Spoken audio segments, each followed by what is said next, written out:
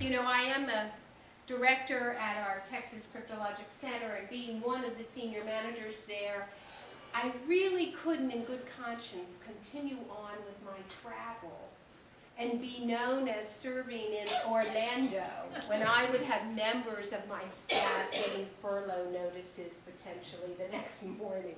So made the decision, no, won't go. So I was there virtually on a stick.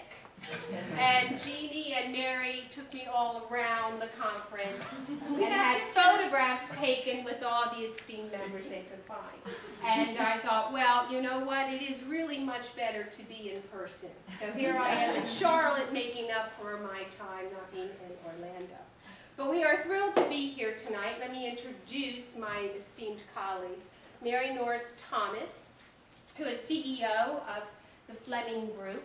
And Mary's group does a lot of different projects, both with the government and other corporate entities. She is too shy to share with you that her organization has received numerous awards, including Top Entrepreneur of the Year. She also is very well known as one of the authors of the handbook, and her chapter is often cited, and she is recruited by academic institutions to present her chapter and her work in their programs. So, Mary, we're glad to have you here. And then we have Dr. Jeannie Farrington, who is president of J. Farrington and her consulting group. She's all over the place, both in hard copy and soft copy, and is an author of award-winning publications, and currently is running a series in PIQ.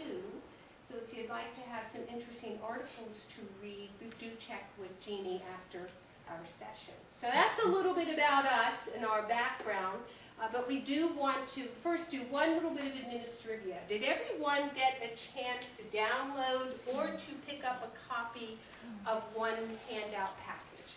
Everybody have one? Well, they're going tonight for the bargain price of a smile. So here you go. Is anyone else? Okay. You do need these for the first part of our session. Okay, we have a smile. Okay, grovel. Grovel. I like it when you kind of, you know, sum up. It's really nice. Just kind of really have anybody else? We have more.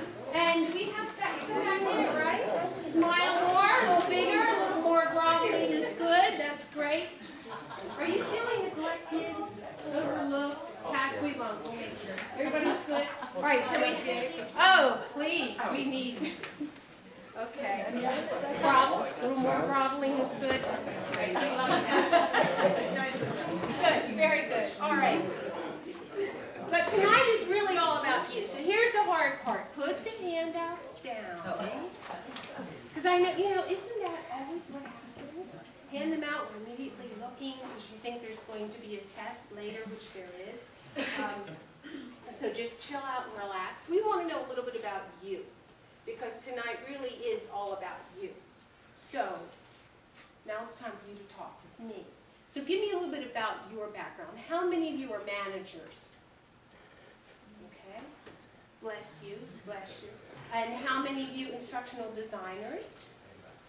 Okay. Students? Parents? Okay. Wish they were parents? Yeah. Wish they weren't parents? Just checking, just checking. Practitioners, how many of you would consider yourselves human performance practitioners? Okay. And let's just kind of do an assessment of the group. How many of you would identify yourselves as emerging HPT practitioners, seasoned, geezers? Okay. Just checking, just checking. All right, so you have a sense of where we are with that, right? Okay. So what we want to do this evening, we do have 3 objectives, and beginning any session, as you know, we have to have our objectives, but I'm not going to read them to you. But we will cover these objectives in this format. So what we want to do really is spend some time addressing the what. And there is an acronym I'd like you all to make sure that you know, and that is E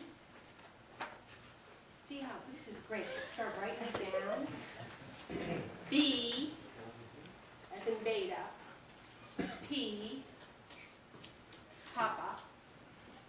Anyone tell me what that acronym stands for? Take a guess. Come on, be brave. Pam? Evidence-based practice. You win. In fact, you get to start with the prize because we like to have positive reinforcement. And since I am from Texas, we'll start with this. You get to start, and you can share or not, our famous Texas-sized jelly bean. You know everything in Texas comes big. So your acronym tonight, again, everybody, what is the acronym? EBP, evidence-based practices. So we want to cover the what, we want to cover the why. Why is it important to think about our professional responsibility? We want to spend some time with you talking about how do we put all this together and how you might apply it to your own work settings. And then through all of this, of course, we want to have some fun, and it's the section that I call of transfer, oh heaven help me now. So as we go through this, you can be thinking about what are some of the challenges that you're facing in your own work centers that might be a little perplexing, but that we could apply some of the tools and techniques that we're going to cover tonight. All right, so you're all ready to have some fun? A little more energy. Okay, because I hear you have it here in Charlotte. So let me turn this over to Mary, who is one of the EBP experts. So Mary, lay the ground. Claire, oh, it's good that you have this acronym down because we're going to make big uses of it. But first, what's the big deal? Why bother? Who needs that?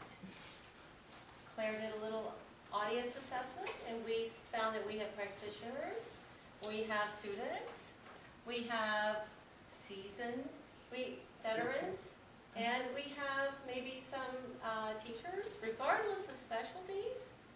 We're a lot of different hats, but a lot in common. So what's the big deal? Well, whether you're a practitioner, student, teacher, veteran, regardless of specialty, we all have a professional obligation to engage in valid and reliable practices. And at the very least, don't kill anything. Okay? This is truly a humongous, tall order to fulfill. But we're here to help. We, together, are going to work out and try to distinguish fact from folklore, science from serendipity, stuffage that works from stuffage that doesn't. We're going to break this down. We're going to put it back together. And you too will be an HPT Mythbuster. Now, say hello to your HPT busting kit. It's in your handout. Claire said you could ignore it. And you may. Or not. Not now. Now's the time to bring this out. Now, in your busting kit, we're going to start with evidence essentials. Bring you up to speed, make sure we're all on the same piece of paper about some of the basics of evidence. And Claire taught you about the acronym. What the heck is it? Anybody, you've heard, anybody heard of evidence-based practices? No? Okay. Well, so we've heard of it. Here are some key ingredients of evidence-based practices. They're valid. That means they're meaningful. They have value. They do what they say they're going to do. They're reliable. They're consistent. You measure it today, given things haven't changed too much, it'll be the same as you measured it tomorrow. I measure it, Claire measures it, Jeannie measures it, the blue Smurf measures it. We should all get the same value from it. They should be enduring, lasting. These are not sugar fixes. Self-correcting also. That our evidence-based practices may change, that they change with the situation, and they still bring the value that they claim to. And finally, as I said before, they are safe. So, how do you know if your practices have these key ingredients? I think it's the first page in your handout. We covered some tools and tips about the essentials of evidence. I'm going to go over one of them. The rest are there for you to get at your leisure.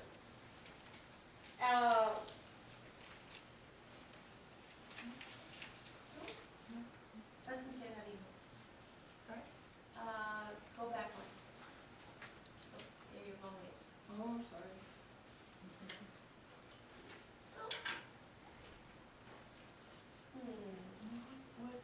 We'll go back. It's just cueing you for what's ahead.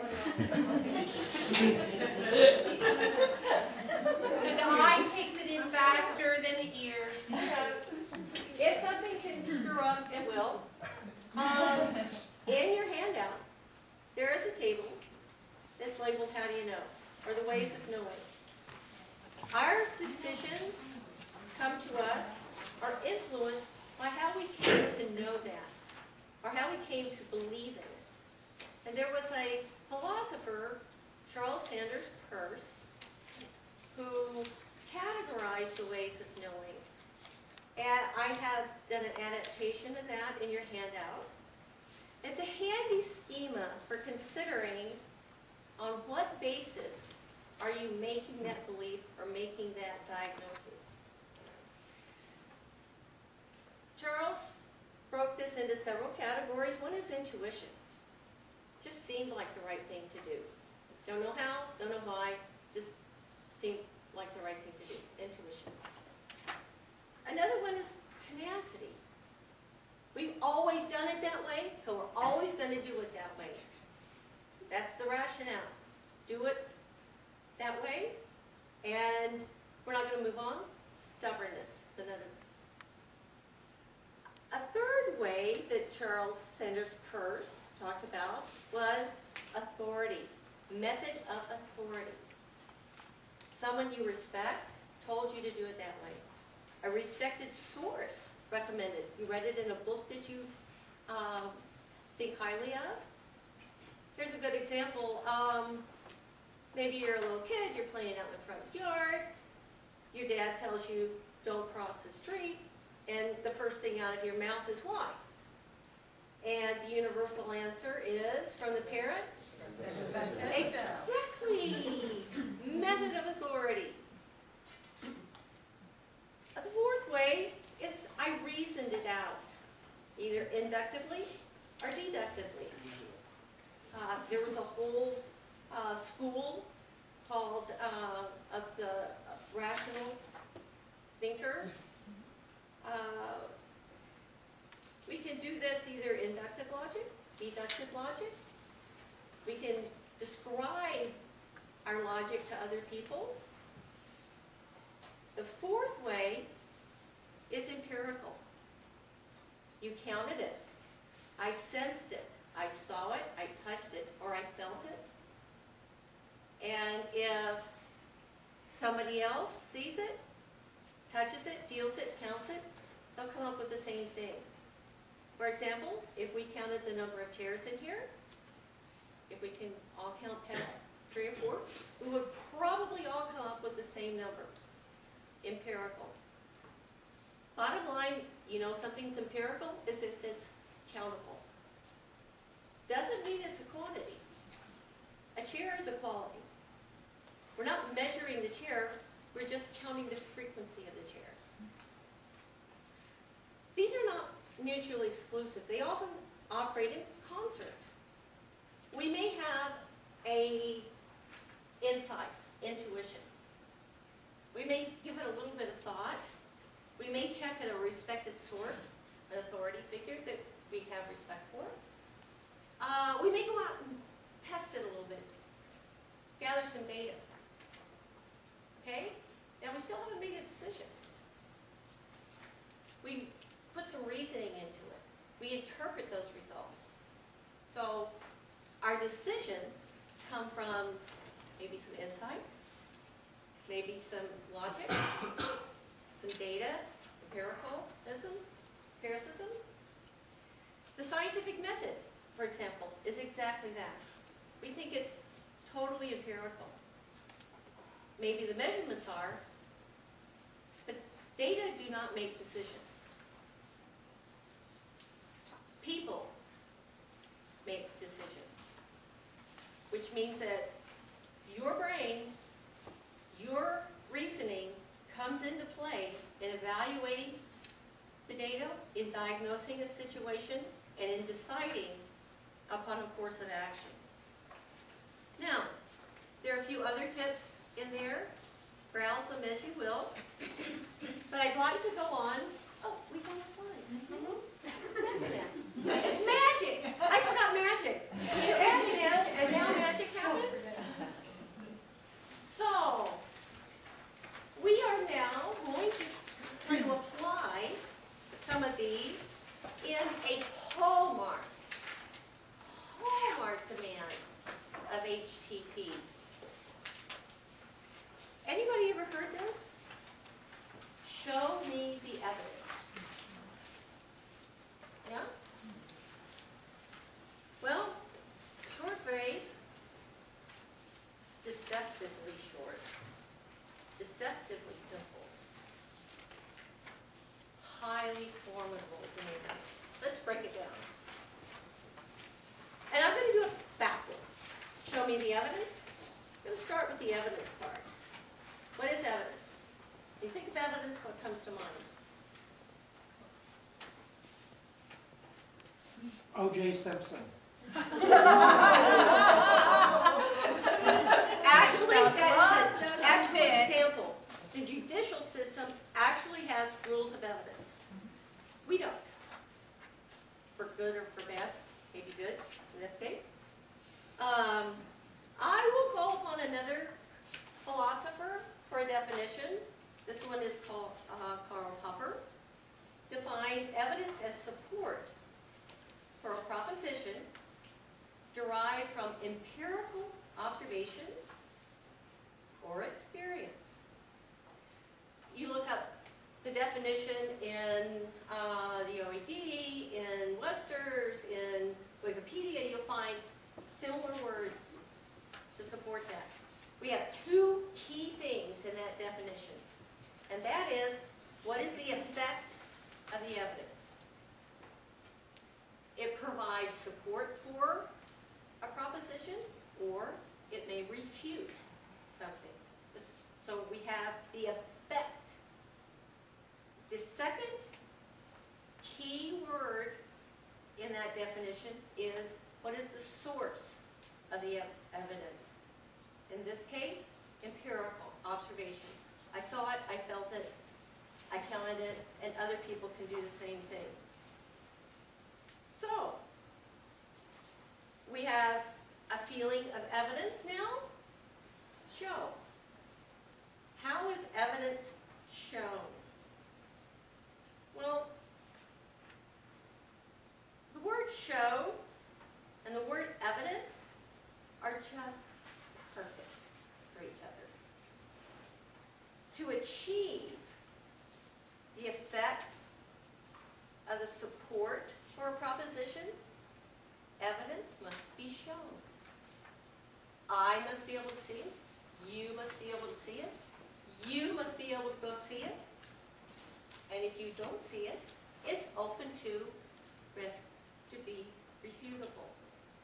It's not immutable. Now, we get to the absolutely most important part. Obviously, it's me. What is your job? What's your role here? You got the evidence? Someone showed it to you? You are the judge. You have to decide. You draw upon those key ingredients in evidence-based practices. You consider what you were shown. You decide whether you're going to accept that, whether you're going to trash it, how you're going to interpret it, and what your course of action is going to be. So, show me the evidence. Formidable to do. Recap. Your busting kit. Evidence-based practices. Valid, reliable, meaningful, consistent. They last. Self-correcting. They are refutable, or they can be supported. And they don't kill anything. We consider, how do we know? How did we come by that decision? We evaluate the evidence for ourselves. That's an internal process. Data do not speak for themselves. Beware of unsupported things. Remember Carl Sander's purse? Question authority. Clients are not our guinea pigs. Let's don't experiment on them.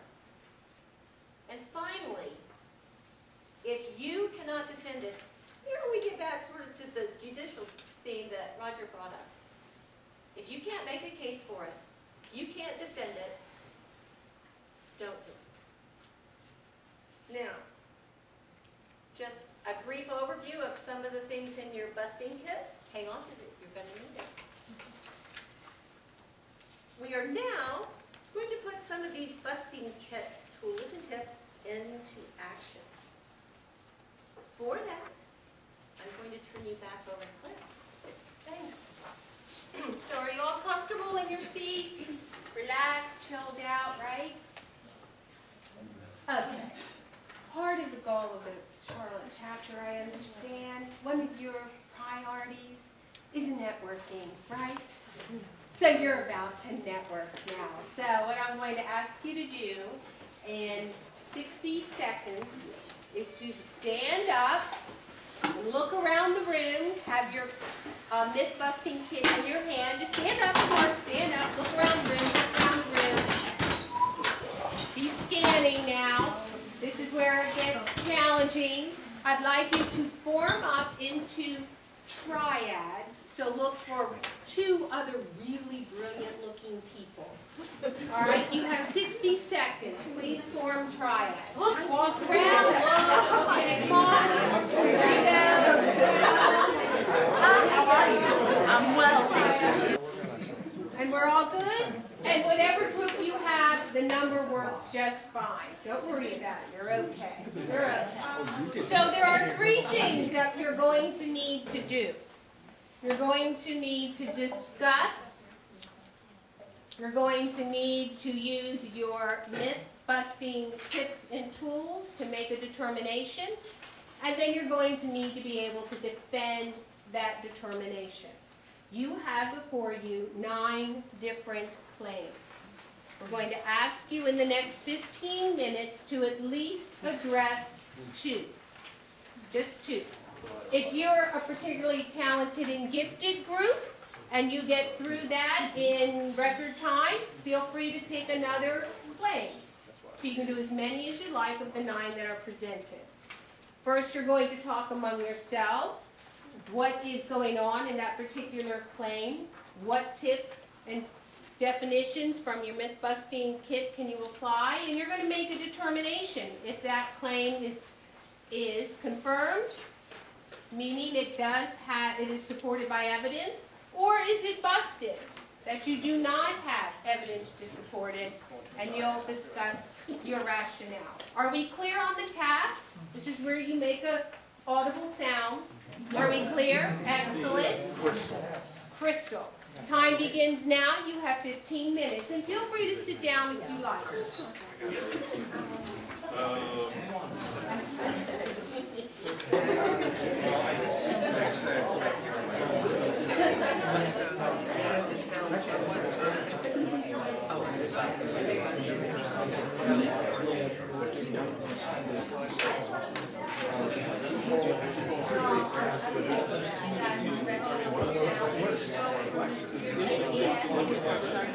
Well, they have in here. They do have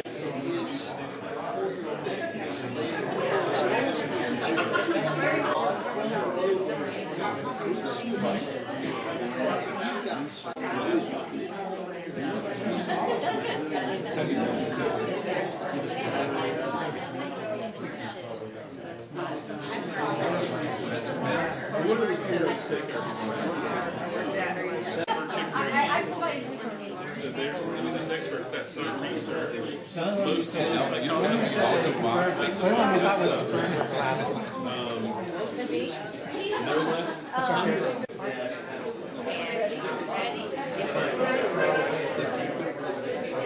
Funny they are.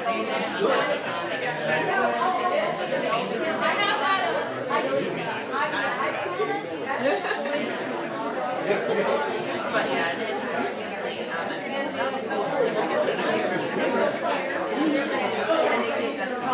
Okay, Fred, then come on your seats.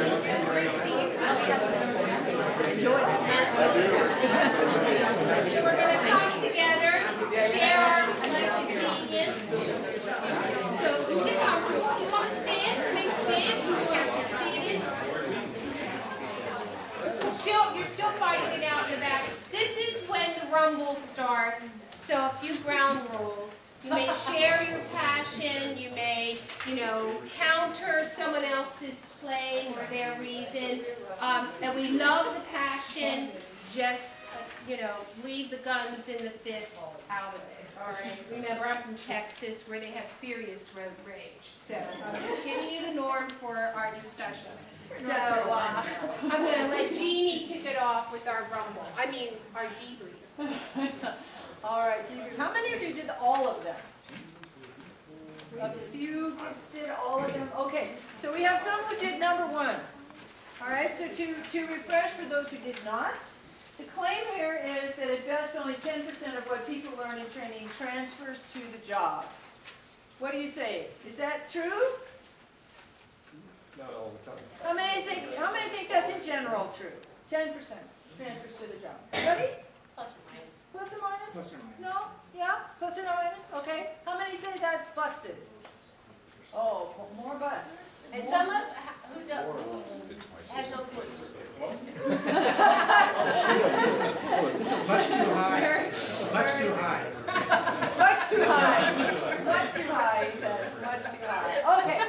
So, you actually may have heard this, that only 10% of training in general transfers to the job. So what does that mean? That means we go to class, we learn a bunch of stuff, and only 10% of what we learn transfers from the classroom, say, to the job. So that's what people are saying. I've seen this personally in print many times and heard it in presentations. So anybody who said yes or no, would you like to provide the evidence? What made you think yes or no? And it's okay, whatever your answer is. It could be that it was a hunch, or it could be it just doesn't sound right. I reasoned it out. It could be that I happen to have read X, Y, and Z, and therefore I have a leg to stand on here. What do you think? Yes. We talked about this as evidence along the lines of authority, because on page 6 there's a citation from an article by Jeannie Farrington that says this, where's the spelling? The 10% solution. It does give it away, doesn't it? Uh-huh. So that's what we went with. You took it on authority because Jeannie Farrington said so. We really want to take it out. Very impressive. Very, very good reasoning. Very no nice. less. And yeah, in a journal that's actually peer reviewed. Okay. All right. Anyone else want to chime in? A reason why? Why not? Okay. Now, the interesting thing about this particular claim is that it has been made over and over again. And the interesting thing is where it started. This fellow named Jorgensen, who was a training manager somewhere, wrote an article in a popular publication by another association with initials that we shall not mention. All right, so he writes this article and he's musing in the beginning. He's using a rhetorical device to draw his readers in. And he says, how many times have you heard training managers say that only 10% of what we are teaching transfers to the workplace anyway? He says, how many times have you heard people say that? And then he goes on to talk about other things. He goes on to talk about actually the role of the manager in making sure that stuff transfers in the workplace. And these are observations that he is making. He's making stuff up as his keyboard based on his own personal experience, and he's not claiming to do anything else. There's not a single citation in his article. There are no studies that are referenced. He's just saying, hey, you know, how many times have you heard people say blah, blah, blah? Well, let's talk about that. Rhetorical device to make you interested in reading his article. Okay? So that was, oops. Everyone okay? Go to the next one. Oh. There we go. There we go. So this was 1982, okay, a while ago. This was picked up by a couple of guys who surprised me, who quoted it in a peer-reviewed journal in 1988. Now it becomes truth. Two professor types writing a peer-reviewed journal mention that only 10% of training transfers.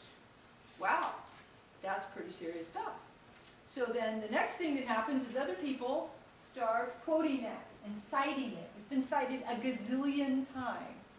But if you go back and read the original, which is why it's a good idea to do that, you go back and read the original, you'll find out he's not saying that at all. Not really. Just kind of getting your interest. So we were a little shocked, actually. Mary and I were talking on the phone, and she's like, really? That was in a peer-reviewed journal? And I was like, yeah. Here it is. Here's the citation. And so, in fact, I think we have it here for you. Baldwin and Ford, 1988, Transfer of Training. In Personnel Psychology, thank you very much. They actually read that one ahead of publishing the article. But at the same time, the research that we've seen, that after training, transfer goes down if it's not used. Right. So I Yes, could it does. see where somebody could be picked up on that fairly easily. Right. When I read the article on was this a myth or not, I had several recent meta-analyses to look at where they looked at all different factors in measuring the transfer of training. And what they found was that it depends on whom you ask. If you ask the students, the transfer numbers are pretty high. If you ask their managers, the transfer numbers are lower. If you ask their peers, they're way low. Way low. So it depends on whom you ask, and it also depends on how long after training you ask them. Soon after training, numbers are higher. Longer after training, numbers are lower. And there's a whole bunch of other stuff. And what actually it turns out is there is no reasonable way at this time for us to have a generalized number to say, oh, about this much of training in general transfers. It's not, we don't have the ability to do that right now. Even in that case, for it to be evidence-based, you wouldn't take their word for it anyway. You'd have to observe their behavior and watch the transfer of training. Imagine that. That's And right. so, I mean, to get to that point Yeah. would take a heck of an investment. That's a very good point. The self-report data is notoriously unreliable. Yeah. So I probably need to move on to number two. Sure. Number two, the plane was multitasking improves productivity. Now, okay, guys, let's think about this. It's on job descriptions. It's on job requirements. Must be able to multitask. Okay, somebody thought that this was essential for job success. How many say confirmed? What is wrong with you people? What? There are no multitaskers out here?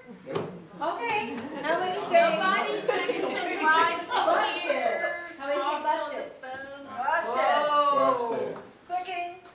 Okay, this, in fact, according to the current literature, is a misnomer. We really can't do or don't do more than one thing at a time. Our vigilance is to one thing. We may flit back and forth, which actually impairs productivity. Because you have to go reacquire the target. Every time you flip from one thing to another, there's a startup lag to reacquire whatever you were doing. Productivity instead is maximized when you focus on the task and then finish it. Okay, now actually some of us actually can watch the baby and do the laundry at the same time, or have the laundry going at the same time. However, we are not actually totally doing the baby and loading the laundry at the same time. So, our assessment of this was busted. And I think we are in agreement. Very good. Look, they're in the back going, yeah, we got that one. So, any of you who have this on your job description, you need to go get that corrected immediately. Right. Okay, next up. Number 3, claim minimally guided learning does not work. Minimally guided learning does not work. Okay, confirmed? Busted. Doesn't work. Speak with confidence. Speak with confidence. All right, why doesn't it work? Why does it work? What are you talking about? I've read that it works if you have structured reflection afterwards, and people reflect on what they learned, and there's some sort of a structured, formal way to do that.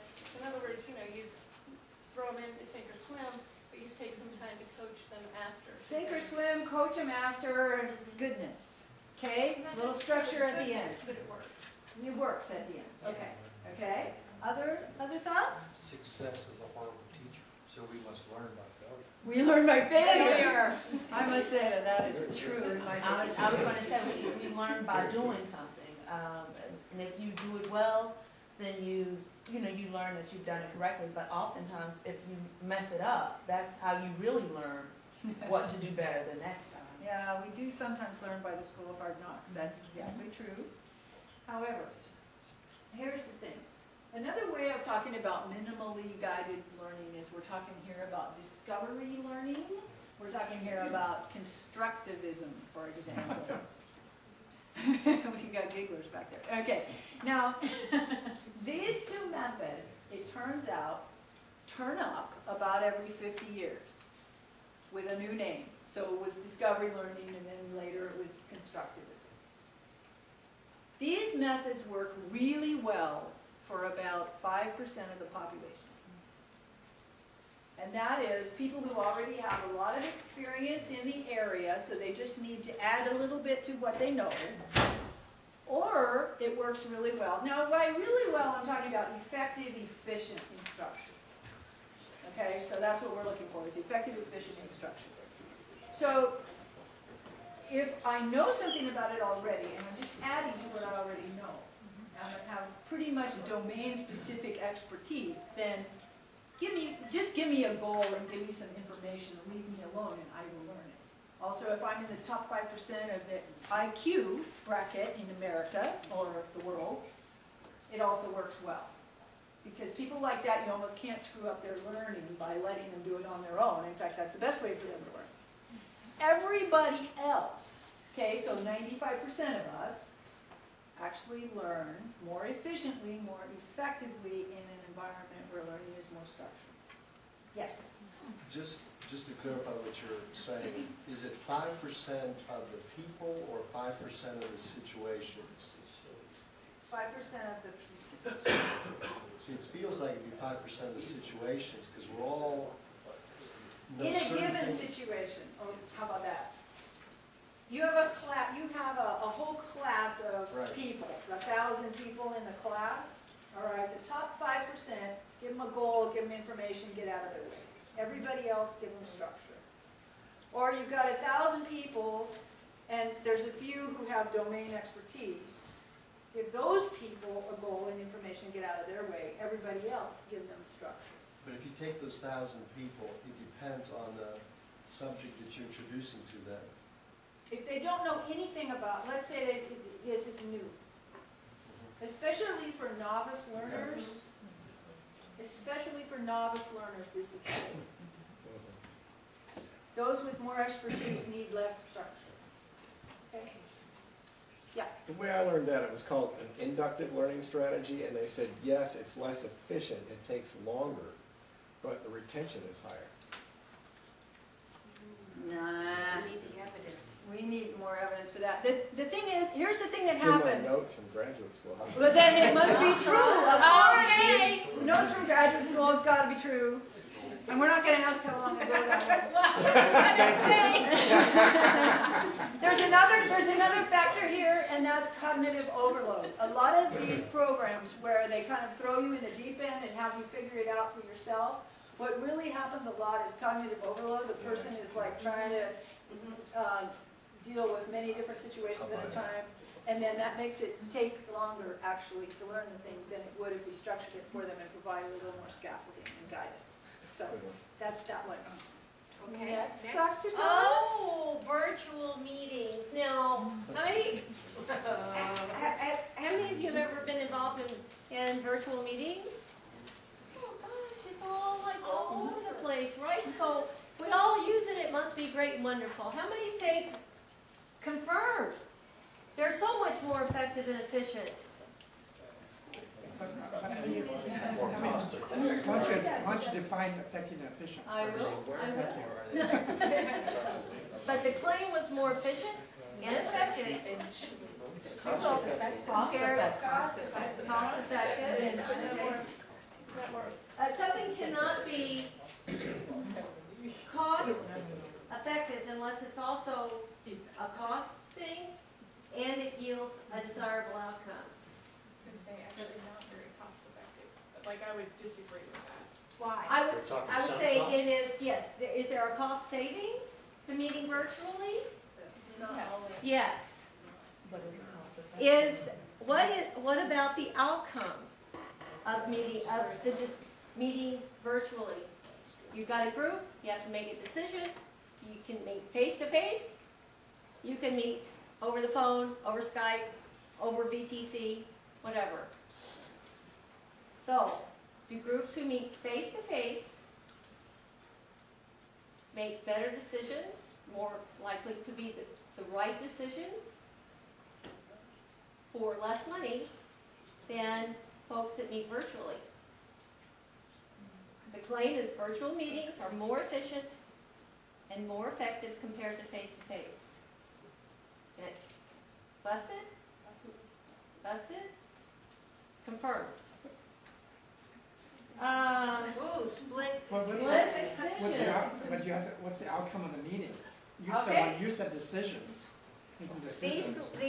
These were, I'm drawing upon sources from experimental studies, from meta-analyses, and from literature reviews. These outcomes, these results were very consistent. That in fact, groups who meet face-to-face made better decisions. The medium may not be the message. However, virtual groups took much longer to come to any decision compared to a face-to-face group. Who disagrees? Come on. Well, the problem with this is this doesn't match your question. Yes, So these this are is all different around claims. efficiency and effectiveness. And that's This is all around faster and cheaper, and yeah, Efficient, yeah. took longer. So that virtual meetings are more efficient and more effective. What But if in the purpose fact, of the meeting isn't to make a decision? Virtual groups that met virtually were less efficient. But that's not what But you put a caveat onto it and making decisions. Of course we're egging you on. Absolutely. We gotta stir up a little muck and mire in the group, okay? Virtual meetings are not more efficient and they are not more effective. Did the evidence prove that these were structured meetings? Because I find that even face-to-face meetings without agendas, action plans. They were et cetera. controlled situations in the experimental research. They were meta-analyses in the other studies that I'm citing from. So for the most part, controlled, yes. Therefore, they were given a problem. They were given the conditions under which to do it, face-to-face more virtually, computer mediated, and they were tying on how long it took them to reach a decision. Oh, another key thing here is these were not teams that had already come together and worked together. Key point here. So it took the groups longer to come to any decision. And the groups that met virtually made more wrong decisions. Again, this was defined experimentally as correct or incorrect. However, the virtual groups were really, really sure they were right. Really confident that they had done a bang-up job. Now, given unlimited time, the virtual groups could perform as well as the face-to-face groups. Yes, experimental studies, a lot of things were controlled. Could these be expanded? Could the conditions be changed to try under different conditions, under different definitions? Sure. Plus, if you'll note the dates of the citations, these are a little dated. We don't have quite when these studies were done, the technology for doing this was a little more kludgy. I don't know if any of you are familiar with VTCs. Is that a technical term?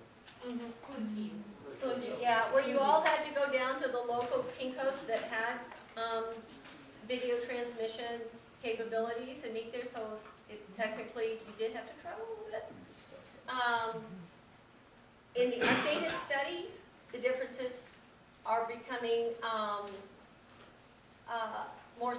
less different from one another. The virtual groups, as we become more accustomed to it, than the face-to-face groups. So you could have differences based on the tech savvy of the groups. You have kids now who would prefer working in a virtual environment. They don't want to interact in person. The other thing, I'd be interested in the data, the type of meeting, because this is presenting decision-making meetings. It is. It is coming to a Information sharing decision. meetings, other purposes. It is not an information meeting. It is not a strategy meeting. Well, strategy meeting is a decision making. You do have to come to a decision. Yeah, and I think you brought up a good point, and that is basically the structure of the meeting itself. Because how many of us in the workplace are basically killed during the work week because we go from one meeting to another meeting, and it really feels like a waste of time, right? Because, you know, people don't come with a clear agenda, they come with different expectations, there's no one facilitating that meeting, it's not structured, and after 2 hours you're like, what did I, those are 2 hours of my life I will never get back. Have you ever felt that way? That can occur in a face-to-face environment as well as a virtual environment. So back to your point, which is absolutely on the mark, which is how are you structuring that time? Do you have processes in place that are going to get to a clear desired outcome? And is everybody on the same page? And have you even considered the dynamics involved? Right? Is there a trust level, a familiarity of folks? And I think as you were bringing up back there, we have more individuals who have a comfort level and facility with using the technology now than we even did a year, 2 years ago, right? So we're seeing that coming forward. So the opportunity here is to say, okay, we have some evidence that reached one conclusion, but what are some more current studies that we could be looking at in terms of the technology today? This actually sparked a lot of follow-on studies about, given we have this potential gap in effectiveness, what can we do to close that gap? Because virtual meetings are not going to go away. And many of the suggestions and observations and experience you brought up were brought up in the follow-on experiences and experiments with these, structured, familiarity with the equipment, protocols for how we're going to conduct the meeting, even more important in virtual meetings. So it did lead to improvement on how, or suggestions for improvement, how we would lead those type of meetings. What's the implication of this to online learning? Say more of what you're thinking. No, I was going to say, if you're saying that it's not as effective in making decisions and having potential discussions, never meeting maybe your instructor, bringing new people together in an environment where they don't even have interaction. So what does the research tell us about online learning if this is telling us something about this approach? From an instructor, I can answer that from the literature from an instructor standpoint, that it takes much longer to teach an online course than it does a face-to-face one. The effectiveness, if you do the end of course, same test, they seem to perform pretty much the same, the face-to-face, given that the same instructor was doing the face-to-face course as the online course. And I don't know the complete literature on that, and I know it from the instructor standpoint more than the student standpoint. What about the number of learners is a variable in that? Was the virtual classroom affected by number of learners in terms of how effective it was? I was just looking into that some, and there was a ballpark of 15 to 25 being ideal, but it was a ballpark and not based on empirical evidence, more based on things that have worked. Okay. Thank you. Sure. Are we ready? We could talk more about virtual training later if you want to. I do. Much more we could go into, but it's not one of our myths, and we've got to get moving. So this one, you guys all know this. Everyone has 7 plus or minus 2 slots in their working memory, correct? Is that correct? What do you think? Oh, we had some passion back there. Go ahead. Yes, ma'am. So I think that evidence is showing that with the emerging technology and patience of people to get information quickly, our number and capacity in the working memory is actually decreasing. And the evidence that I've looked at says that the number is getting closer somewhere to 5 plus or minus 2. It's an interesting number. So good, thank you. Anybody else? Anybody else? Don't be shy. Come on, you've all heard this, 7 plus or minus 2, haven't you? How many have heard this? 7 plus or minus 2? No? Some of you have not. Okay. Okay, but the majority of you raised your hands when I asked you that. Okay? Because it's in the common wisdom, 7 plus or minus 2. And it comes from an address that this wonderful guy, Miller, gave in 1955, in which he was reminiscing about a bunch of things. And he was talking about how amazing it is that the number 7 comes up so often. You know, the 7 wonders of the ancient world and 7 deadly sins. He goes on. You can probably think of some examples yourself. But anyway, he's going on and on about all these 7s and how they all show up and how, you know, and he's talking about that we have limits to our short-term memory, and it's probably 7, maybe plus or minus 2, you know? You say it that way. Well, because he's a researcher, he has to waffle. And so then, you know, he gives this talk, and then it gets written out. And then, once again, people at their keyboards are like, oh, let me cite Miller, 1955.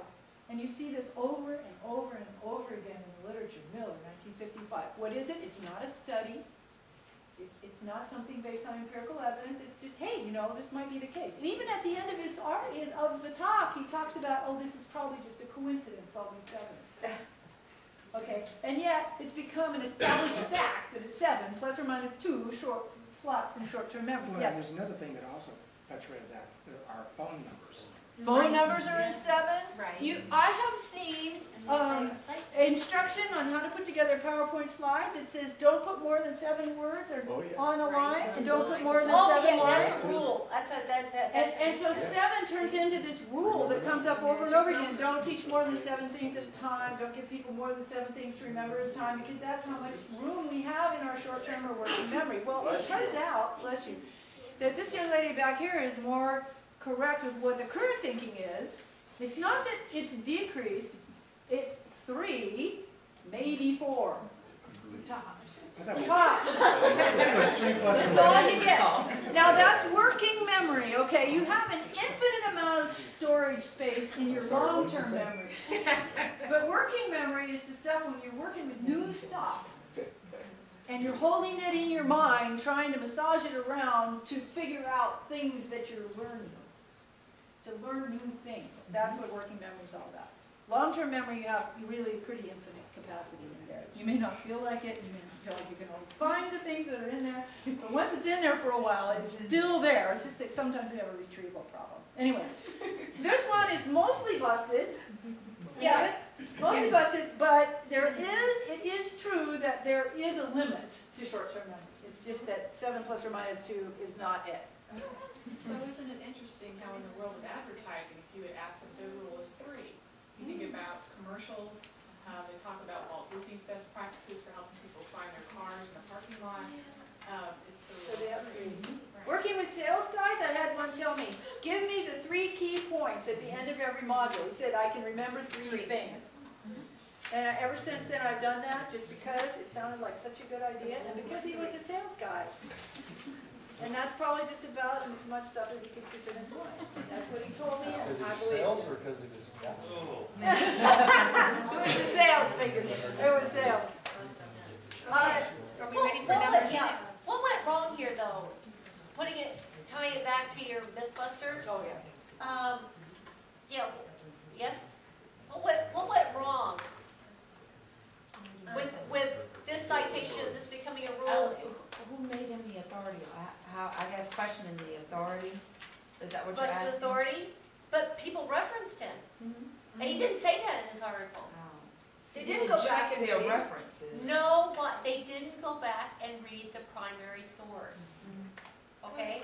It's also generic, so it doesn't get into the learner type or the concepts that are being asked to recall. Oh, but it's a principle. You don't have to do that. It's case closed, 7 Yeah. plus or minus. You don't have to do that. It's a rule. Seems rational. Read the article. He never says that. And but you have a point. It does seem rational. It seems like, oh yeah, that sounds about right. It's rational. That's one of the ways you know. We might know it. It's tradition. It's authority. It sounds logical, rational. All of those. But when we move over into the whole empirical thing, not happening. Right. We're gonna sort of clip through a couple, and we can. Because we have some cool stuff we want to do. Yeah, right after this. 6. So did anyone do 6? Things that occur together tend to be learned together. Oh, God, who could say no? You could say no.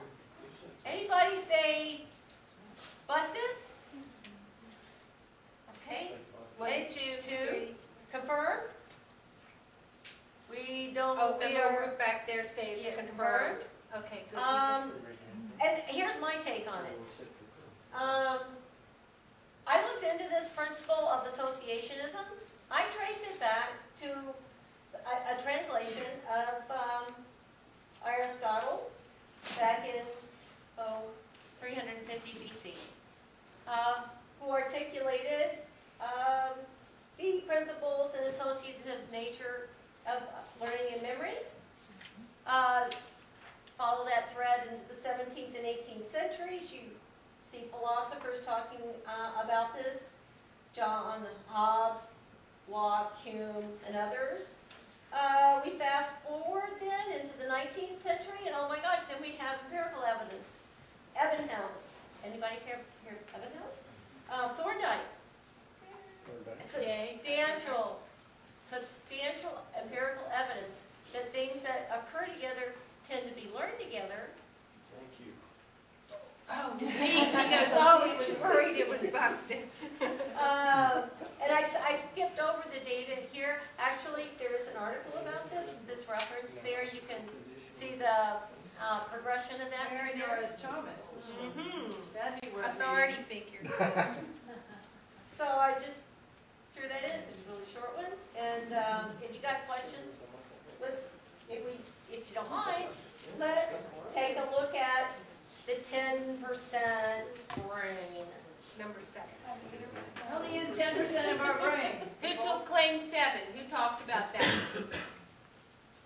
Oh, come on, I know some of you were talking about that because some of you. Anybody ever hear this? We only use 10% of our brain. Anybody heard the song by Rod Snyder? Oh my God, he made this famous too. Yeah? It's like all over the place. If it's made it to pop rock, it's gotta be right. Well, you know, there's Heavy and Clay, a couple of researchers tried to count how many versions of this, and after they got to thousands, they stopped. And they thought, well, they tested, and they took all these upper class psychology majors to see if they could be duped. They really believed this folklore. And unfortunately, they did. So they found that because of the prevalence of this, the variation of it, the number of sources that claimed to cite it with no evidence behind it, it had to be true.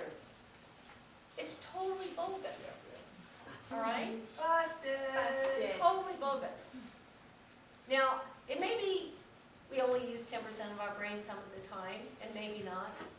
We don't have the literature to support that. What method? Authority? Everybody, you know, people we respect said it was true. Who checked? Well, I think one of the things is a lot of these sites come long before we had the ability to do brain scans and really see the brain changing and being used. And so now that we have that actual evidence that shows what's happening in the brain, we're not just guessing about what's happening in the brain, then But it's you going to know change that. what? Yeah, but so why is it still perpetuated? Okay, wait a minute. How could we be sitting here if we only use 10% of our brain? Okay, That means we can wouldn't use be- logic. We wouldn't be breathing, we wouldn't be seeing, we wouldn't be. The problem is nobody knows what 100% looks like. That's right. Yeah, That's I right. think it's unmeasurable. I kind of like I to agree think with it's you. only Unmeasurable. 10%, and maybe It'll there's take another 10% to breathe 90% and do there. everything. Yeah. Unmeasurable. And some days I'd be happy if people I work with use 10%.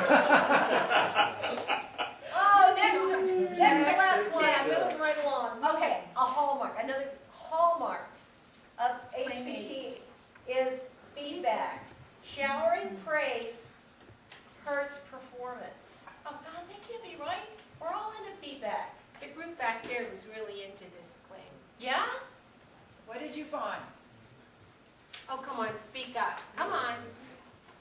I think we decided that, that was busted. Busted? Oh my God. Okay. Or did we confirm that? Yeah? The way it's written, you might have. The way it's written could Well, not... we had a problem with, we said we disagreed with the bold statement, but we agree with the unbolded statement. Okay, okay. That's good. You know, False true. the headline and the fine print often don't go with That's one exactly another. right. Okay? Good reading. Where's Chris? Oh, Chris, come on. okay. Share. So I wish I remembered more about this study, but I was reading in the Research Digest of the Behavioral Psychology Association a recent study that said, this sounds so crazy, so I need to read it again, but it said, negative feedback to correct answers on an assessment actually improves the retention of those correct answers better than positive feedback to those correct answers. Negative feedback to wrong answers. No. Negative feedback Correct. associated with correct answers somehow reinforces the correct answer.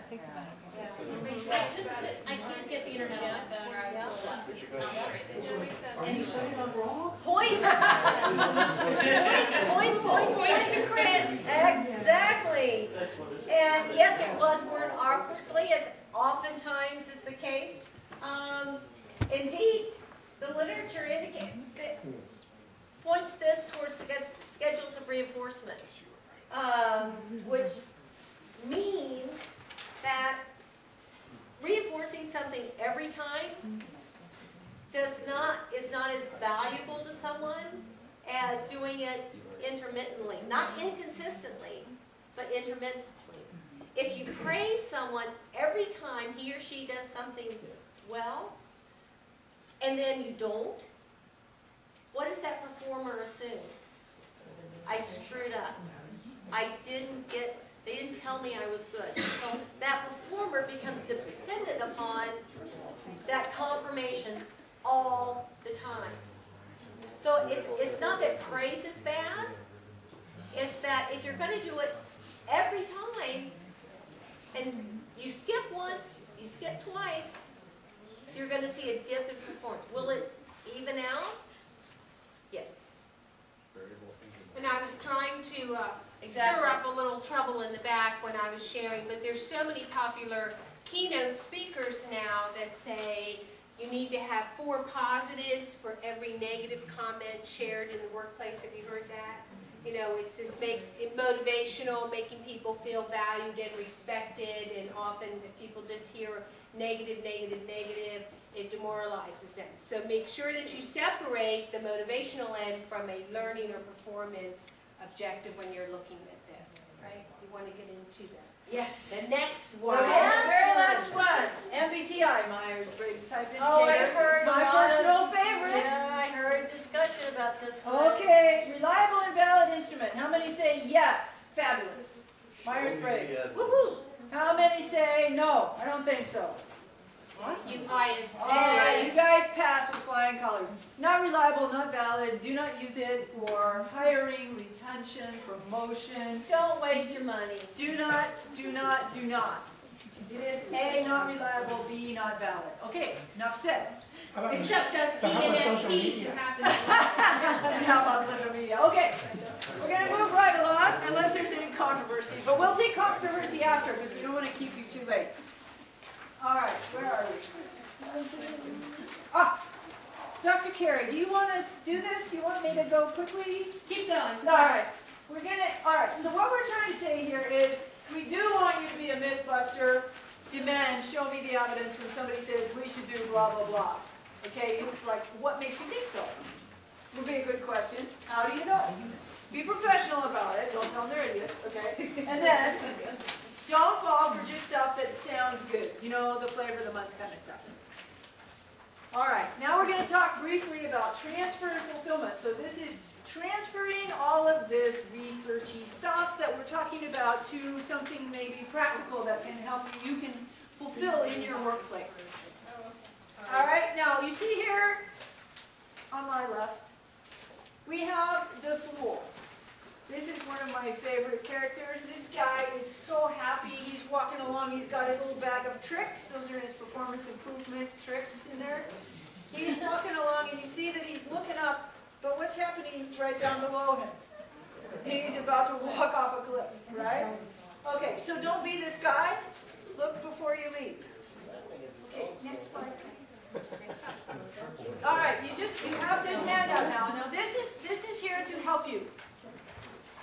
This is here to help you, and so I want to call your attention to the column over here on the left. Things that work. You'll see it says something about adapted from Farrington, 2001. I don't know who that is, Farrington. Anyway, this Farrington person said, hey, you know, you should think about what you're doing before you foist it upon others. All right? So before you subject somebody to a training program or the new management speak of the month or whatever the heck it is, let us think before we do it. What makes me think this is a good idea?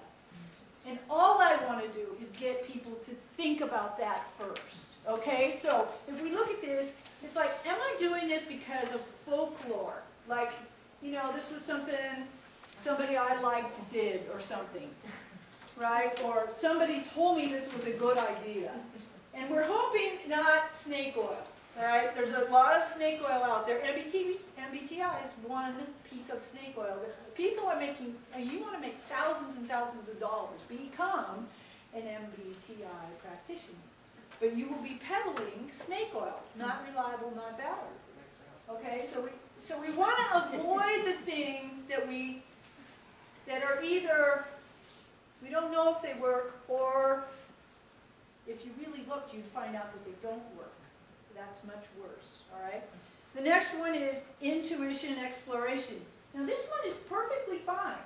I have a hunch that something will work. Let us explore this. I think if we do thus and so with our management training program, that it will probably work. But okay, what are you doing here? You're being honest. You're saying, I have a hunch. This is my intuition. Here's what it's based on. I think this will work. Not, I am the big consultant in the sky. I have all the answers. This is what we must do. There's a lot of people out there making more money than I am who have the nerve to do that. Okay, so intuition, exploration. The next one is respected practice. Now, respected practice is a perfectly good thing. This means we don't know exactly why this works, but we've done it repeatedly, whatever this thing is, and it has worked in multiple situations. And I'm really respecting that because I'm seeing that we're getting results. I can't show you empirical studies about why, but we can see that it's working. That's respected practice. And then the last one is evidence-based. Hey, guess what? There's a mountain of evidence that shows that this particular thing is going to work really well. Okay? Now, does that make sense to you? Take a look at what you're doing. And for you, where is it on this list? Is it because you have a hunch? Is it because it's respected? Is it because there's evidence to back it up that you know about? Okay, and then we thought, okay, you know what would be really cool is if we took purses, tenacity, tradition, authority, reason, logic, we put it across this way, and we said, and we sort of matched these two up. And what we came up with was, hey, if you look at the legend down here, the stars refer to things that are more likely to inspire confidence, and the question marks are more likely to inspire questions or possibly be questionable. So you'll see that we have, up here we have a lot of questions. Okay, you get folklore and tradition together, tenacity, we've always done it this way, we have a lot of questions about, is this correct? For example, 7 plus or minus 2 goes right here. And then we move across here, and you'll see that, okay, now, snake oil, this is always bad and always forget it. All right, don't do that. But sometimes things that we've done that came across, you know, the so-called old wives' tales or whatever, like they really work. Like if you chew on willow bark, it will help your headache. You know why? Because willow bark has acetylsalicylic acid in it. You know what that is? Aspirin. Okay. So sometimes folklore, if we take it all the way over to here, we find out, oh, guess what? It works. Okay, awesome. And then if we get down here, respected practice, you see, as we go across, we have more and more confirmation, more and more confidence that this thing might work. And so what we are imploring you to do, and when we give these talks, we're saying, please, please, think before you make a recommendation about how do I know that this might be helpful. Because as we saw with the stuff that George Miller said about 7 plus or minus 2, or we look at the thing that Jorgensen said about, hey, only 10% of training transfers, and how this stuff gets repeated, and suddenly it becomes truth and embedded in society. Well, forget that. We have a responsibility to dig a little deeper to find out where these ideas come from and whether they're likely to provide the active ingredients that will help people to solve their problems, and to learn more, to improve performance. Okay? Go to Alice. Go to Alice. Alice. Okay, Alice in Wonderland. I'm sure you remember the Queen saying first the sentence, then the evidence, and Alice coming back and saying nonsense. Whoever heard of having the sentence first? And indeed, we implore you, consider the evidence first. If we don't cry nonsense, if we don't consider the evidence first, our practices may tumble. Alice thought otherwise. She said, will tumble, like a house of cards. So we're done here. But we have 2 minutes. Questions, comments? Who has a real issue they want to solve in 30 seconds? Where did the Addy model come from? Ooh, good question. World War II. Okay, that's where instructional design came from. The Addy model. Do you have the answer? No one knows. I think Mike Melinda is researching it, but the last I heard nobody could actually find the ADDIE, the source of it. The very source of it. It's folklore, but. Oh, you mean the origin, Well, right the now? origin of it. Yeah, follow the thread. That would be an interesting thread to follow. I just wondered if maybe you'd done that. We have a question right over there. If you want to take on another one that I'd love to dig into, 70-20-10 model, experience, others, and education as a ratio of kind of adult learning and learning in a corporate environment. Comes out of CCL and Lominger like to cite it. There was just a brief study where they kind of polled senior leaders.